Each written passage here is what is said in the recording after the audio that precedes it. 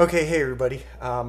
We've had a few days break actually from updating or doing any work on the replica.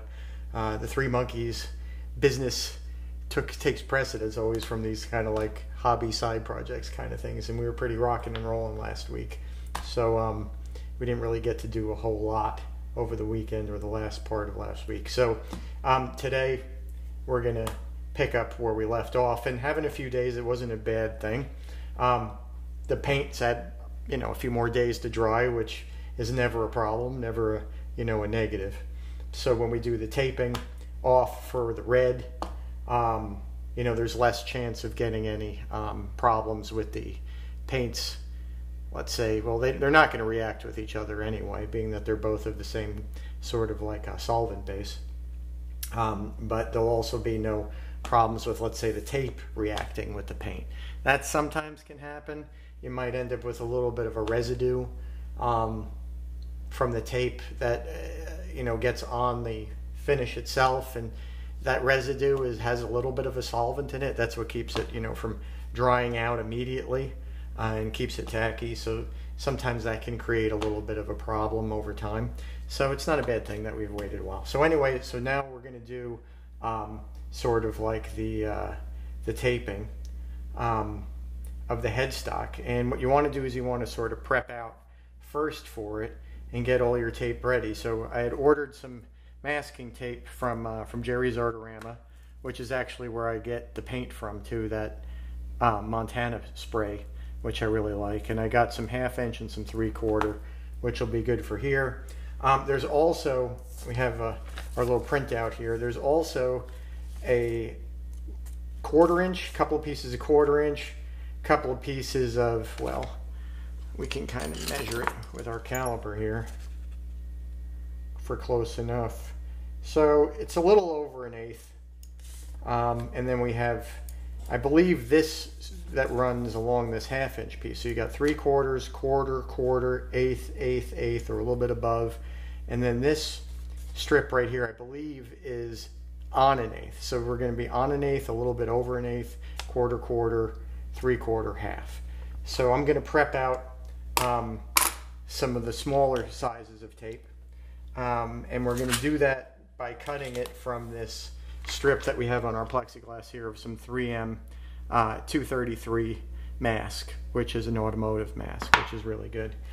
So the first thing I do is get my ruler, and when you lay out the tape, it doesn't always lay out perfectly straight. So I would recommend doing a sort of a primary first cut and just kind of discard this little piece, and then you'll have a straight line from which to work out. Because when you lay the tape out, it has a tendency to curve a little bit. So that's not a great thing if you want a straight line, right? So you would want to do a preliminary cut. So the first thing we're going to do, and the next thing we're going to do now, is cut off about 1/4 inch. And you can measure this, if you'd like to, with a ruler and get in there. Grab yourself somewhere around here. Well, we can use this, and we can go to 250, right? And figure out where we're at. And that's pretty good right there. I mean, I've been messing with rulers for so long, I don't think I need them anymore to get pretty much where I want to be. So that's our 1/4 inch strip right here. Okay. All right, and that should be enough to do those two pieces right there that we wanted to do. So I'm just going to peel this off and put it aside right here, so it's ready to go when we're going to tape off the headstock. The next one I want to do is the 1/8 inch stripes. So I think, say, it's always good to trust your eye, because when things look good to you, they're usually on. So I think that's good right there. I'm going to cut that as so. I'm going to lift it up as before. And that should be enough to do our other 2 stripes, which would be, or 3 rather, 1, 2, 3. And then we're going to do this other piece,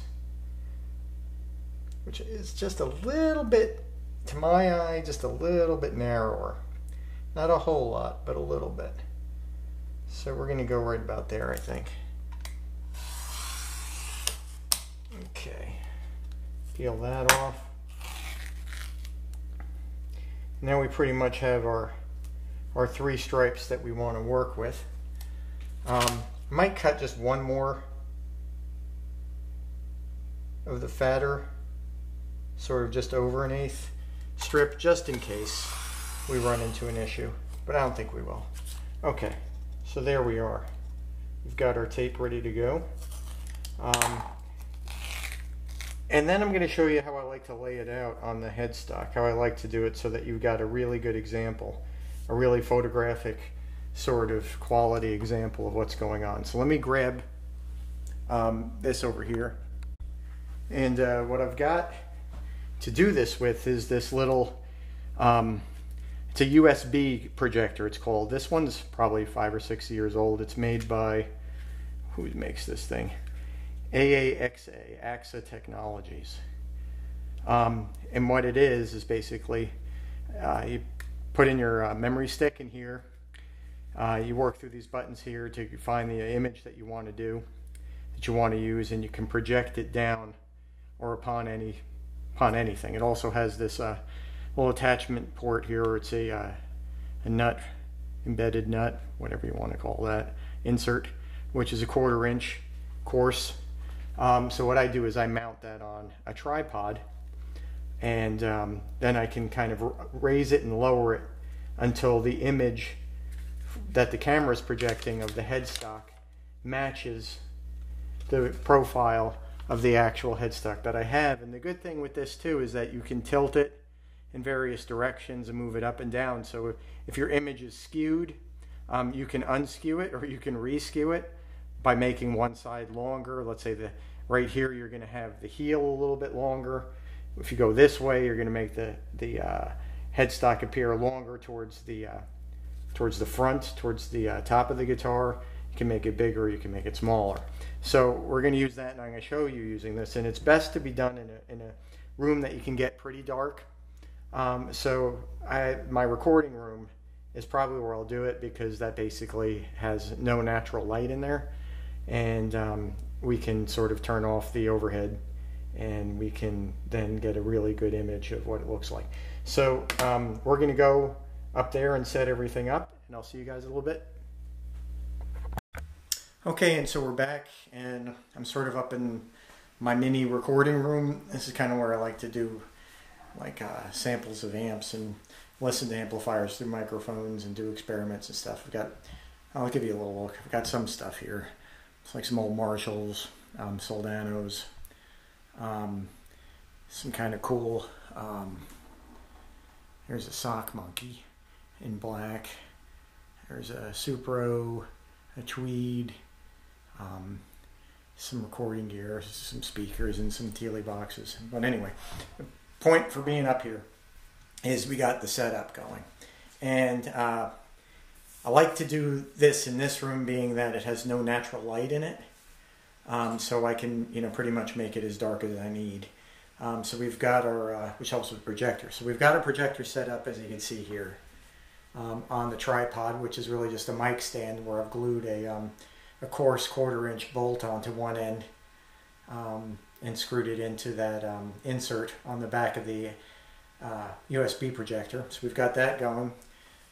We've got our stuff all pre-ready to go here. We've got our tape cut to our widths, a pair of scissors, and a box cutter. And I ended up going with all of the 3M green tape. I wasn't particularly happy with the tack on that masking I got in yesterday, so I figured it'd be better just to cut some 3/4 and 1/2 inch out of the green 3M 322, which has a really good tack and is really meant for masking, for painting. So in any case, we've got the projector on, and it's set for the headstock, and I'll shut off the light, and hopefully you'll be able to see with this camera sort of what we're looking at. So there we have it. I don't know if the camera's picking this up too well. I hope it is. But basically we have the image of the guitar headstock overlaid on top of the white painted headstock of the neck that we just finished, shaping and sanding and spraying white. So the next step really is just to add the tape in the exact places where the image is showing us, and that way we'll have a true photographic representation. Now it's a little tricky to get perfect because the photographs are skewed, so I've done my best to kind of middle the skew. You'll notice that some of the tuner holes don't line up perfectly, but the outside perimeter does. And this usually ends up with a pretty good guesstimation of what the headstock would have looked like.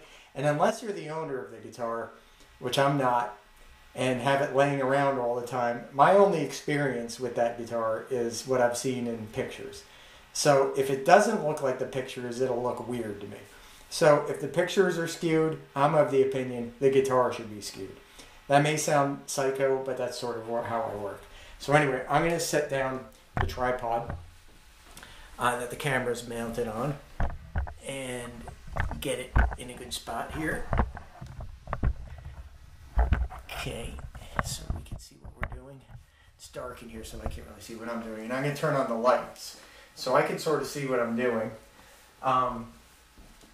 Even with the light on, I may have to turn it off occasionally just to verify things, but for now, lights back on. And we'll start taping things up. First thing I'd recommend doing is kind of, let's say, taping down the headstock in a place so that you're not going to bump it. And the first line I lay down is the main 3/4 line, and I start at the tip of the headstock, get it centered there, and then just kind of smooth it down with my finger along the line, right? It's a little bit high, so we'll come down a little bit more.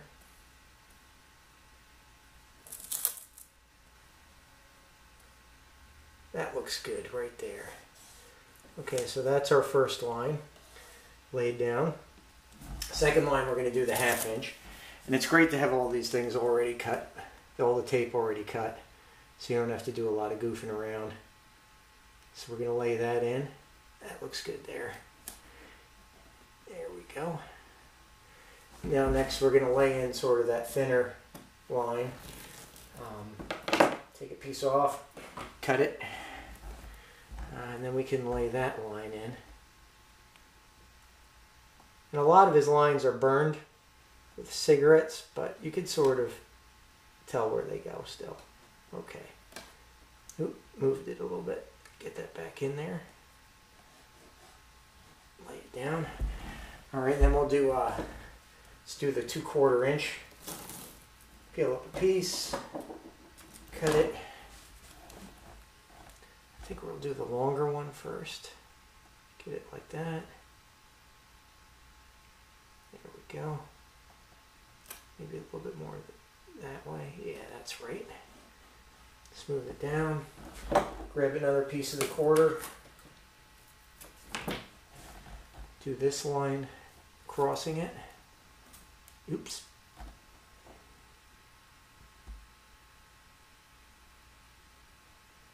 Looks pretty good there. Lay it down. All right, and then we're going to do these sort of smaller 1/8 inch lines. There's 3 of them there. So cut a piece off. Lay it on the top. Get it there. Okay, that one's done. Cut ourselves another piece of this tape. Oop. Lay it on the top. There we go. Alright. And then the final piece at the end of the headstock. Alright, so that's basically it. Now you could just kind of press down the tape and use your fingernail to sort of go over where the 2 pieces of tape sort of cross over, and that'll help with any paint bleed getting under there. I don't think he did this, so you probably don't have to. because I'm sure there was plenty of bleed under the tape when Unkert was painting this headstock. He probably was ordered to make it look like it was done in a hurry, even though he was doing it in a hurry. So that's about it. And then we'll go ahead and take our box cutter, and we're going to go and sort of cut around the edges of the tape to trim it to the exact profile, because obviously the sides of the headstock is all red. So we're going to stop here, and we're going to bring it back down, and we'll work on it on the table. So I'm going to shut off the projector, and we're finished for right now. Okay, so we're back at the table. I'm going to turn on the light so I can see a little bit better. And this is where we're just going to kind of use the box cutter to trim down the tape. Again, you know, you press it all down, get the places where the tape overlaps kind of. There, that looks good. Okay, so start around here somewhere. Just kind of cut it off. You know, carefully following the perimeter of the headstock. And you want a really sharp knife to do this with. If it's dull, you know, it's going to fight you, and you're going to do damage to the paint. When they're really sharp, just like in cooking, a dull knife is more dangerous than a sharp knife is. So it tends to wander and slip and not do as good a job. So get yourself, always work with a fresh blade. These things are cheap for a reason, so you can always have yourself a nice sharp cutting tool. I'm gonna work my way around here.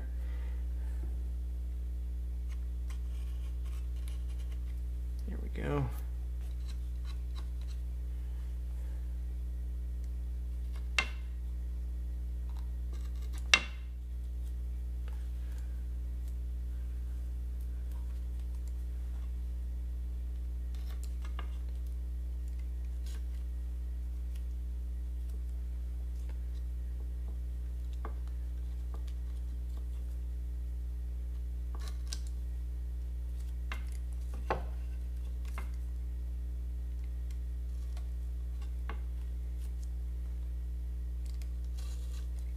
Yep, so that's it.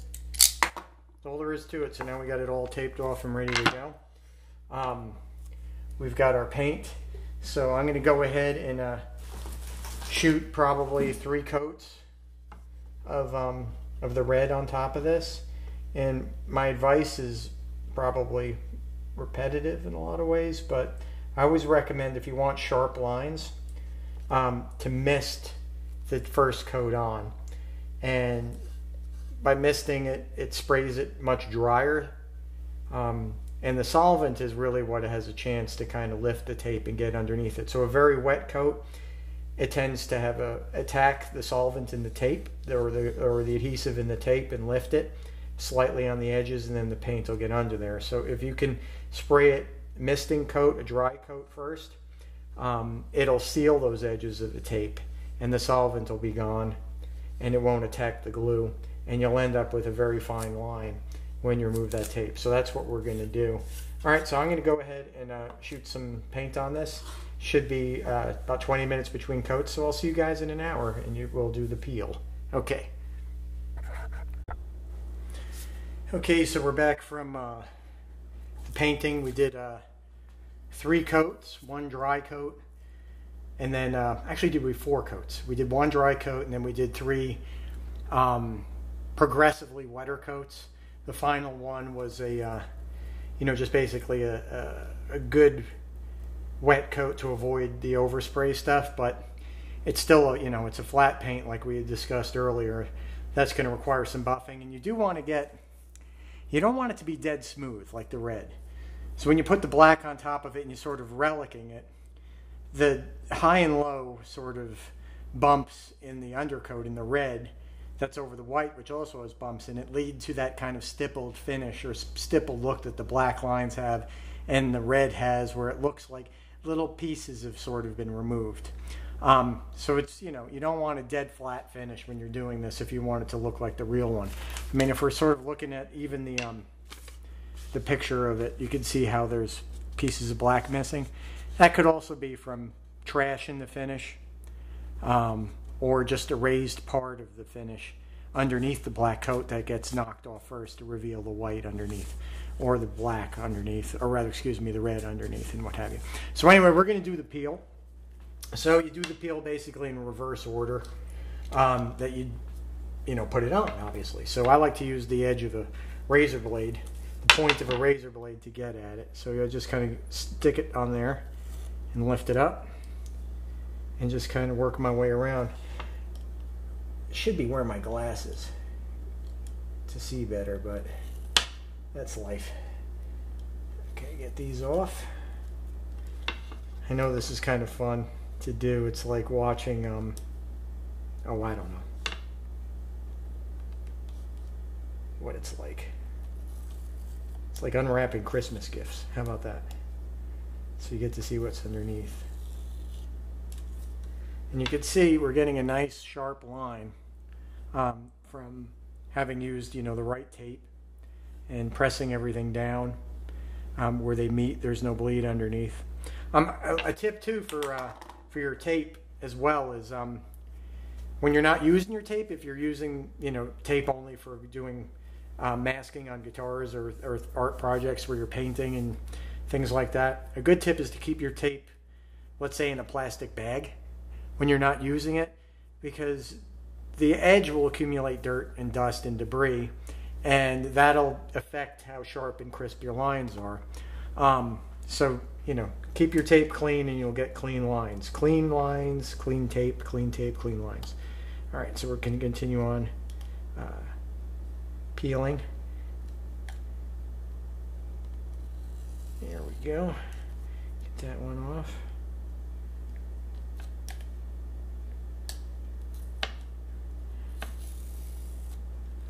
And then the big one.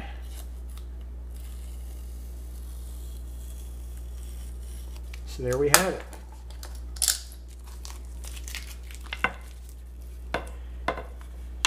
So now the next step is going to be, I'm going to let this dry overnight, and then I'm going to retape for the black line that runs through about where this tuner hole is. And we've kept the projector set up in the recording room so that we can just turn it back on and drop this in place and put the black line on it. And then when that dries and we pull the tape off, we can put it down again and put the logo on. So we're going to leave it here for now. And I'm pretty happy with the way it turned out. So I'll speak to you guys later.